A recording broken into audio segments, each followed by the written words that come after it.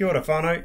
My name's Jeremy Waters and I'm the chairman of the board at Tamahere Model Country School. Normally at this new parents evening I stand and talk to you all about a little bit about what the board does.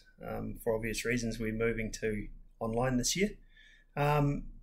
So first of all I'd just like to say welcome. It's a great school to be part of. I've had 3 children through Tamahere, right from year 1, and I've got one left, Lauren, who's in year 5 this year. The other 2 have moved on through Barclay and now into Boys High and Cambridge High. So been with the school a wee while, and it's an exciting school to be part of, and I'm sure one that your kids will thoroughly enjoy. On behalf of the board, again, welcome. If you've got any questions, please don't hesitate to contact any one of us. We're an approachable bunch of people, and you usually see us around picking kids up or on the sideline watching our kids and vocally giving our support. So feel free to call us or email us if you have any questions or any issues that you need dealt with. I'm sure it won't be a problem. Just a couple of things Waveney will have covered off a lot about what happens and is what happening at the moment with regards to COVID and the regulations that are going on, that are making life at school a little bit interesting. We fully support what's going on, and it certainly makes life tougher for everybody. Frustrating that your parents can't be on school grounds, and the ability to watch our kids do activities and be part of is limited. This is for everyone's safety, obviously.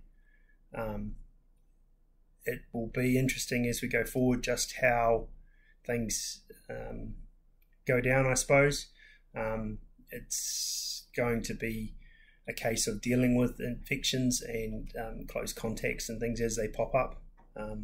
There's a fairly complicated flow chart of just how those are to be managed. Obviously this is relaxing every day as it becomes more commonplace and we learn more about how to deal with things, and the community becomes more adept at coping with this as we go forward. So it's been a challenging year or two, and I think we're all hoping that we can get through this and move on to a bit more normality. Certainly I know it's been challenging for as parents looking at children and seeing them doing online learning and things. It's a new way of schooling. Probably teaches them some new skills, but it's different to what we've known, certainly as parents, and what our kids have known in the past. So from an administration point of view, our job as the board is to oversee governance of the school. We meet every couple of months, look after the school's finances, look after development projects, as well as things like recruitment and HR in conjunction with the operational side of the school. We rely very heavily on our donations and our activity fees, and you'll see you probably will have received those invoices by now. There's all sorts of options available. I know what I do is we just set up a monthly payment, and that covers all the sports events and sports activities and stuff that the kids get involved in, as well as just tickering away at the likes of the donation portion and the activity fees. As a Decile 10 school, we're a bit limited with our funding that we get from the government. So this extra money allows us to do more activities and provide extra resources for our children. We recently, the end of last year, bought a whole load of iPads and Chromebooks, so we're working on lifting the available numbers of those and the communal devices for our kids to use in class. Works really well in conjunction with the BYOD program in the rest of the school. I guess there's not much else really for me to cover. You will see, on an exciting note, you'll see some work being done on the playgrounds. That's a culmination of some planning and some very generous donations from our PTA made up of funds from fundraising such as the golf day and the ball.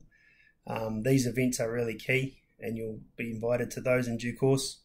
They're a great day out in the case of the golf, evening out in the ball, and then there's plans to do a Graham Henry fundraiser and things as well. So invite you to those things in advance, COVID willing, and so I look forward to seeing everybody on the sideline cheering at flipper ball or cricket or rugby or whatever it is as we go forward. All the best. Enjoy your time at Tamahere. Make the most of it. Encourage your kids to really get out there and get stuck in. The more you do, the more you get out of things. So just enjoy. Here's the best for a good year on behalf of the board.